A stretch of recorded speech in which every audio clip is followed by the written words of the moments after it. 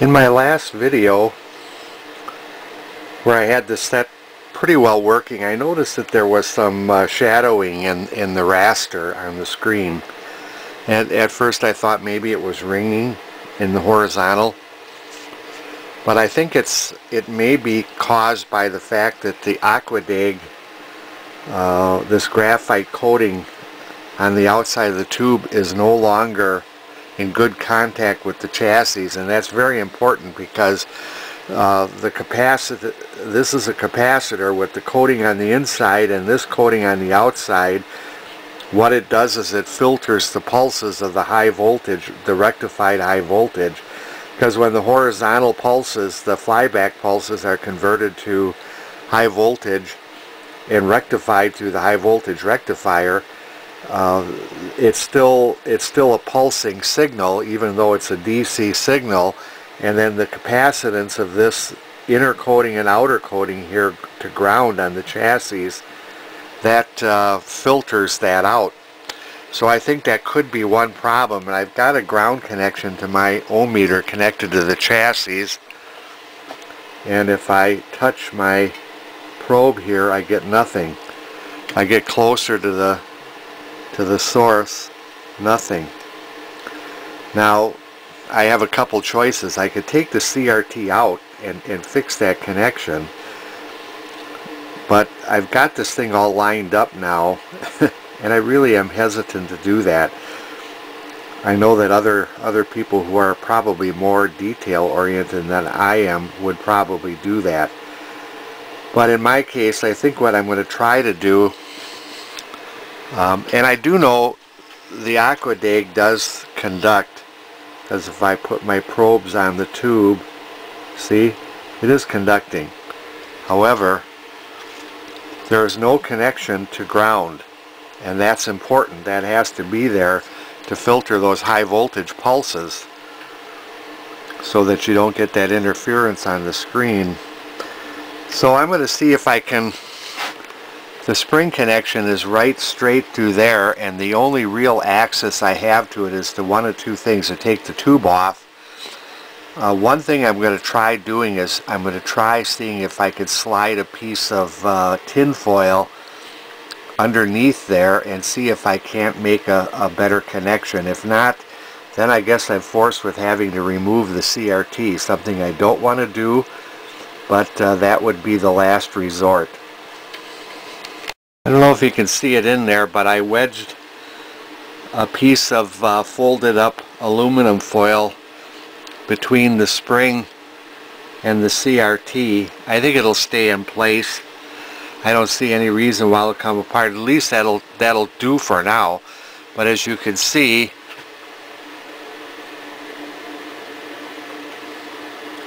I have electrical connection now to the outer coating of the CRT, which I didn't have before, and that's important. So I would say that more than likely that what I thought was ringing in the raster was probably due to the fact that there was no electrical connection from the outer coating of the CRT to the chassis. Anyone else to own that there Circle K ranch except the Gidry? No, nobody welcome there but Renspires, me find out. In that case, we'll just have to get interested in buying the ranch. Not too much gray hair, Tom. This disguise has got to look good enough to fool everybody. When we finish, Kimosabe, even old Benson not recognize. Just so Deaver doesn't recognize me, that's what counts. Remember, he's no fool. How do you get to Circle K ranch, Kimosabe? Silver not look like those old men you ride. You're right, Tom. I'll need a wagon of some kind. Well, I don't think the tube's glowing I'll have to show up all that well. Me riding to town. Get them for you. Oh, be sure that you don't arouse any suspicion. This Lone Ranger show is from 1949. Year after this radio was this television was sold new. It wouldn't take a fat shot of a half-blind old man. Clayton Moore. I just come to see about this here now. I can't tell you how many of these shows I saw as a kid. on an Admiral TV, not one like this, the later model one, I think it was. But I wouldn't think it's probably any newer than 1950, that TV that we had. Okay, Grandpa, come on in. The picture, the performance, of course, isn't the best. I could touch it up a little bit more, and like I say, this could always come apart and I could work on it again. I'm going to be working on one of my other TVs that I had restored. I want to put direct video and audio into one of my Zeniths. Those things really buzz, those Zenith televisions, especially the early ones. But I think for now, this Admiral TV from 1948 is done. It's in the cabinet, it's in my living room. Looks nice. Oh, say, Columbia forgot. Mr. Kittredge hasn't finished the deal yet. You don't have to worry about him. He'll find it unsatisfactory. How do I know he will? He hasn't even heard of it. There's a 1985 Color Track 2000. Okay, Grandpa. I'll see if I can get him. And this is all playing from my modulator down at the bottom of the cabinet there with a popcorn hour media player. This Dumont, I should really probably look at that next, even though I've got the embassy lined up. I'm not sure. What's really fun is DeForest Kelley, Dr. McCoy, is in this 1949 Lone Ranger episode. DeForest Kelley was in a lot of westerns. Oh, Mr. Kittredge, he sure sounds funny sick.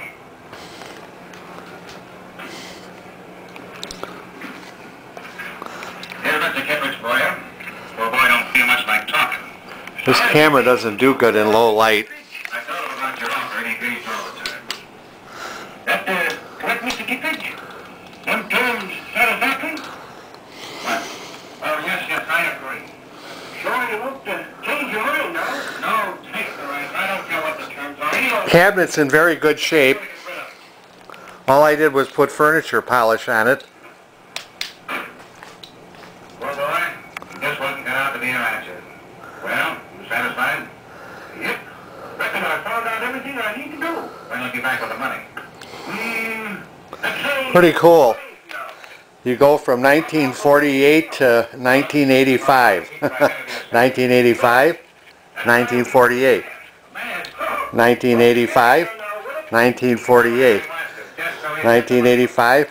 Then of course we could go up to, that was, I think I got that in 2014 maybe, 2015. 1985. 1948. Well, there you go, folks.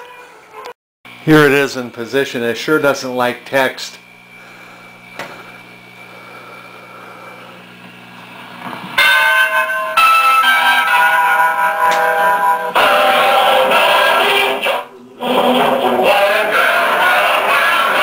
Wow, that's loud.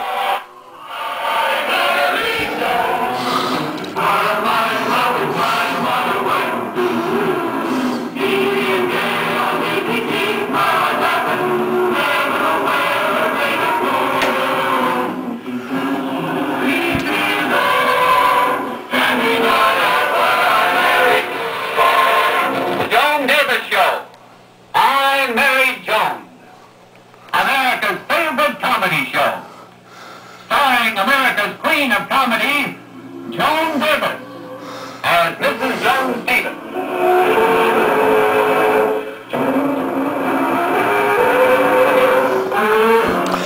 Well, the picture tube is real tired, but I don't have a brightener on it. I took the brightener off.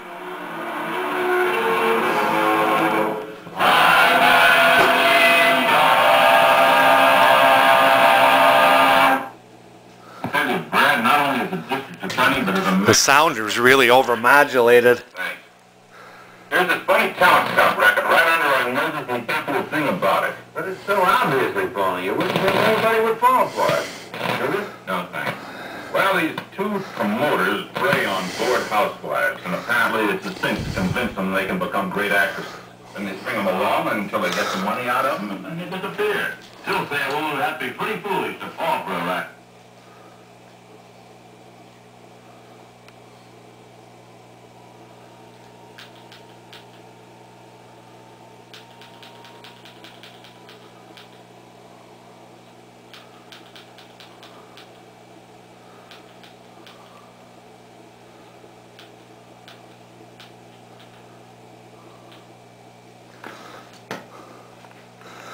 I don't know what those lines are on the left-hand side of the screen.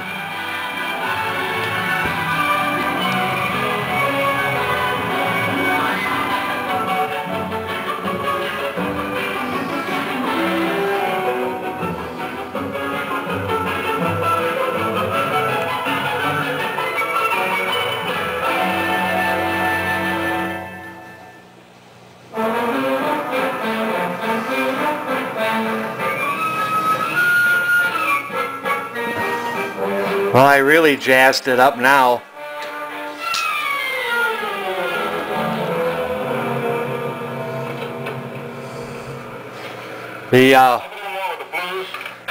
I think the knob is slipping. Miss, or it doesn't. Move just a little forward, please. That's fine. All set, Lois? Okay. Hold it, please. That's fine. Boy, the video quality on this download really is terrible. We'll do the big scenes for Club Sonora next. Tell Miss Cruises to get ready.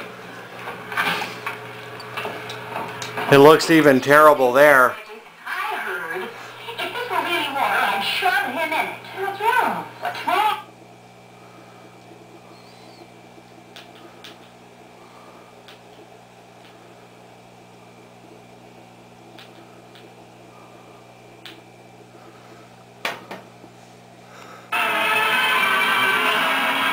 Oh, it looks like I'm going to lose my horizontal.